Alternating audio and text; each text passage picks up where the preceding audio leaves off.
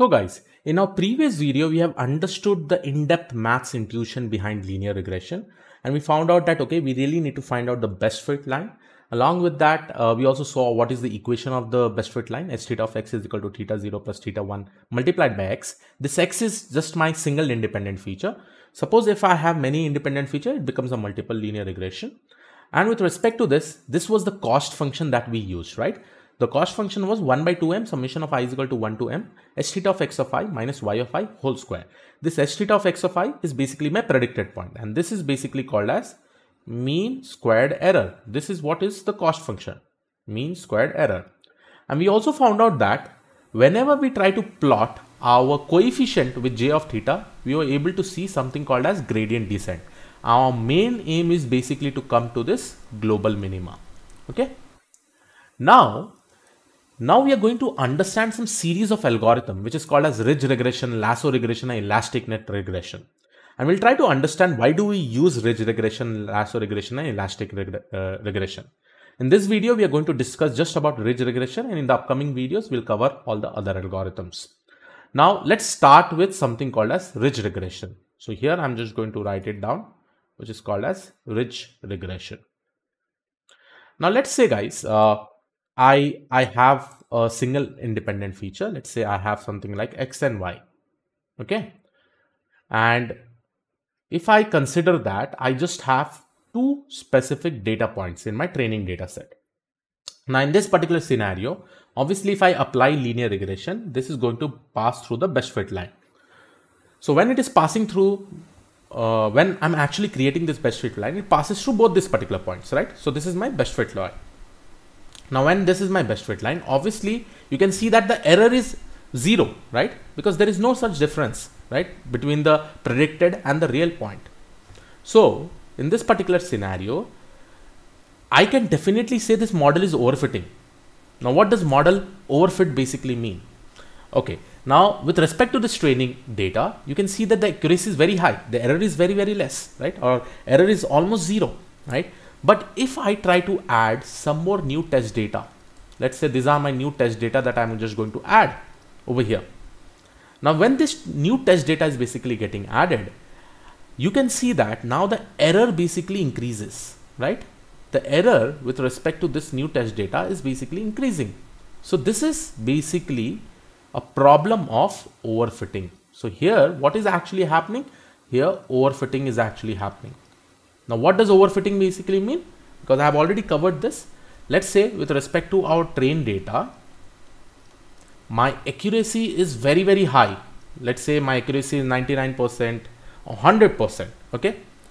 And whenever I talk about trained data, at that point of time, we use something called as bias. In this scenario, I will be saying low bias. Okay.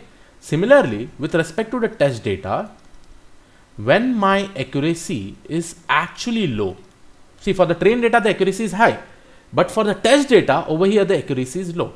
And in this scenario, whenever we use test data, here I'm actually going to use something called as variance. And in this scenario, it will be high variance. Okay. So this is the problem that is basically happening, right? It is overfitting in this scenario, right? Now, how do I reduce this overfitting? I should definitely find out a way to reduce this overfitting. And for that specific scenario, we use called as ridge regression. Because in this scenario, I know my best fit line is passing through both the points. Okay. And always remember, guys, if you get an accuracy of 100%, right, definitely consider it that the model is overfitting. You should never get the training accuracy as 100%. Just imagine this. That basically means the model has been trained very well on the training data, right? Now let's understand what exactly ridge regression is all about. Okay. Ridge regression is also called as something called as L2 regularization. L2 regularization. And this is used to reduce overfitting. Suppose my linear regression creates some overfitting. Then in order to reduce that overfitting in the linear regression, we use ridge regression. Okay. So we can just consider ridge regression as a new algorithm which will actually help us to hyperparameter tune the linear regression. Okay. Now let's go ahead and let's understand how does the cost function with respect to ridge regression look like. So here I'm just going to write down the cost function.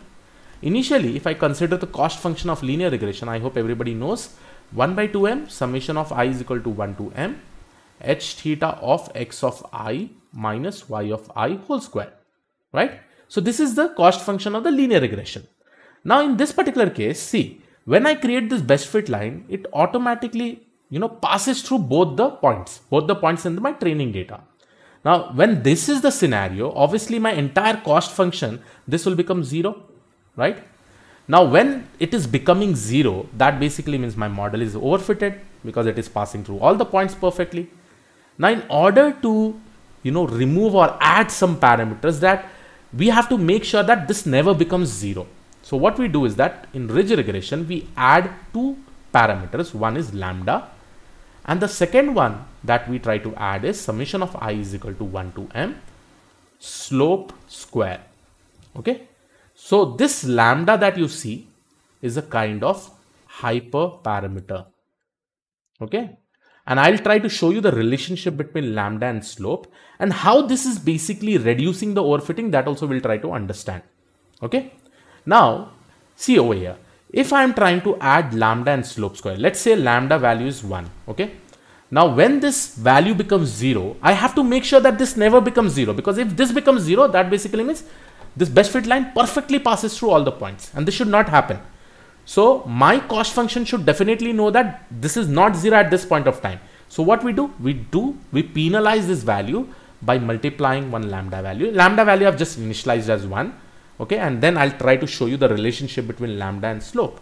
So after this one, let's say my slope, in this particular case, my h theta of x is nothing but theta 0 plus theta 1 x1. Okay, let's say I just have one input features. So summation of I is equal to 1 to m basically means how many number of coefficients or slopes are there. We are just going to do the summation of whole square like that. So here I'm just going to do theta 1 whole square.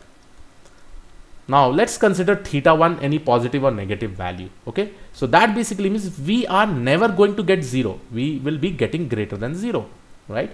In this particular scenario, what will happen is that my model training, the best fit line will just not stop over here.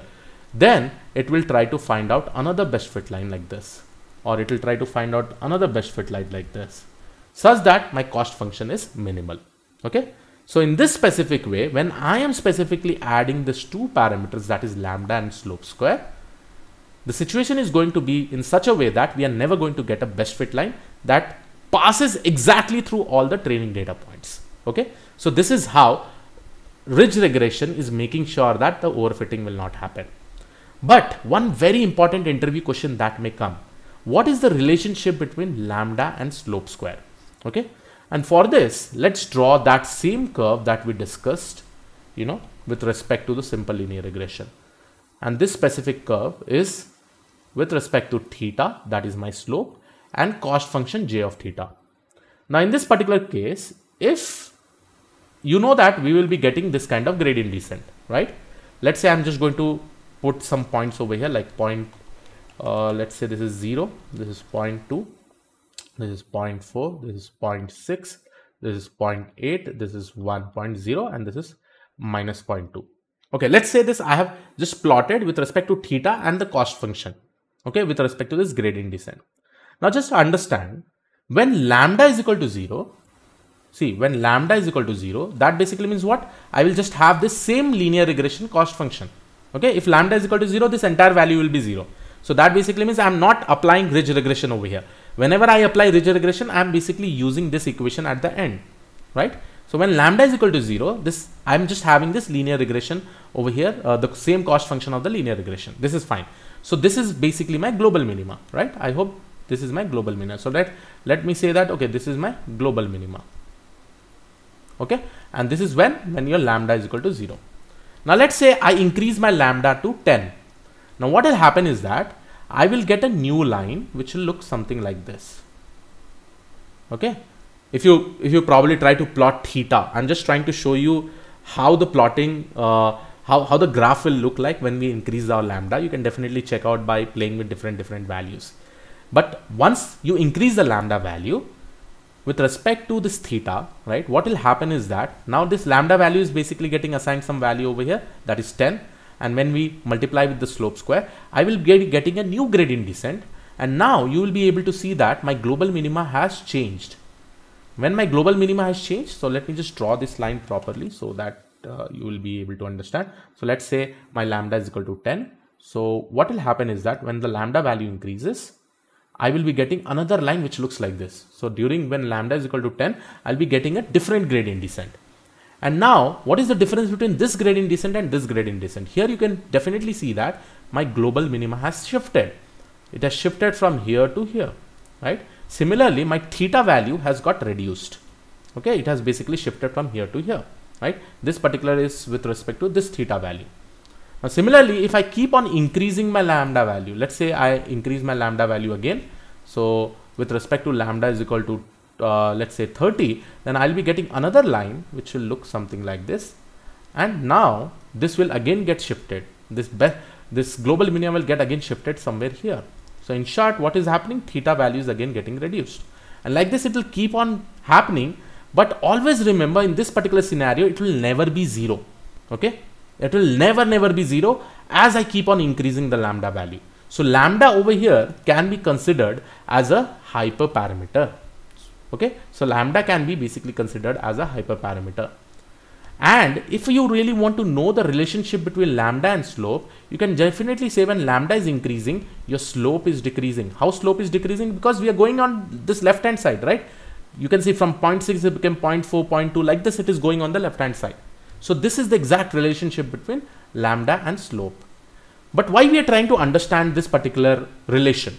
Let's say I have a multilinear regression. Okay, let's say I have a multilinear regression which is like this: theta 0 plus theta 1 x1 plus theta 2 x2 plus theta 3 x3. Let's say I have 3 coefficients and 3 independent features, and let's consider that theta 0 is equal to 0.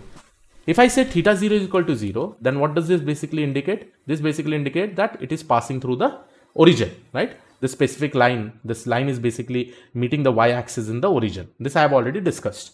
Now let's consider that my theta 1 value, I'm assuming, okay, I got somewhere around 0.52 x1. I'm just assuming theta 1, theta 2, theta 3. Let's say over here I got probably 0.48, and here I got probably 0.24 x3, right? Suppose I got these values, and obviously I have theta 0 as 0. If I don't want to even take this, let's consider some different theta 0 value. So let's say this is 0.34. My intercept is 0.34. Now in this particular scenario, what will happen is that if I apply ridge regression on this cost function, then this value will get reduced. This coefficient will get reduced, but it will never be 0. See, what does this value basically indicate? 0.52 of x1. This basically indicates that with the unit movement in x1, right? With the unit movement in x1, what is the movement with y, right? So here you can see 0.52 movement with respect to y.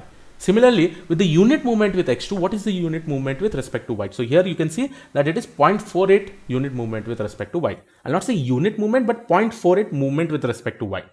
That basically means if x1 is moving by 1, then y will move by 0.52 in this particular case.